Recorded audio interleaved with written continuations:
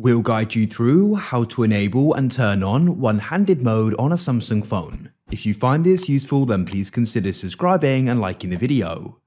This mode is going to make it much easier to go and use your phone with just one hand. So to go and get started with this, we need to go and head into our settings. So we can go and swipe up like so and find settings and tap on it. Now in settings, you want to go and scroll down and go and find the option for advanced features, and you can go and tap there.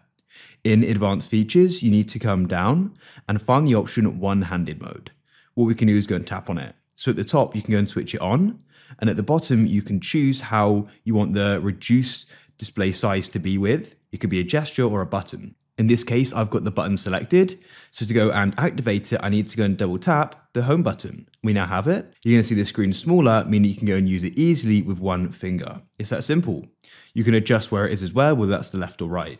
And if I click and hold it, you can go and move it up as well if you prefer it to be like that.